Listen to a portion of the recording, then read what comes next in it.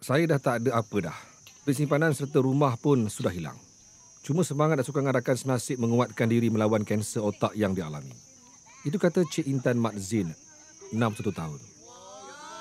Che Intan yang menghidap kanser otak tahap 4 sebelum ini pernah menjadi mangsa bomoh sejak tahun 2011, sehinggakan berhabisan RM60,000 termasuk menjual rumahnya di Pulau Pinang untuk mengubati penyakitnya.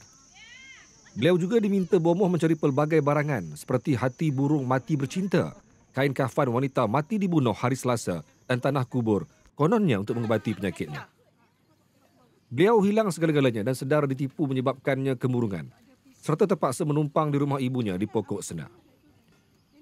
Beliau berharap pengalaman itu menjadi pengajaran kepada semua pesakit, bukan sahaja kanser, untuk tidak mudah terpedaya menggunakan khidmat bomoh yang kononnya mampu mengubati penyakit.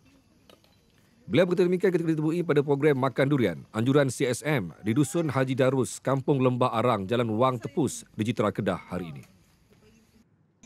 Pengurusi CSM Zuraini Kamal berkata, pihaknya menghimpunkan 40 pesakit kanser, termasuk pesakit tahap 4, yang terdiri daripada golongan asnaf, warga emas dan kurang berkemampuan dari seluruh negara.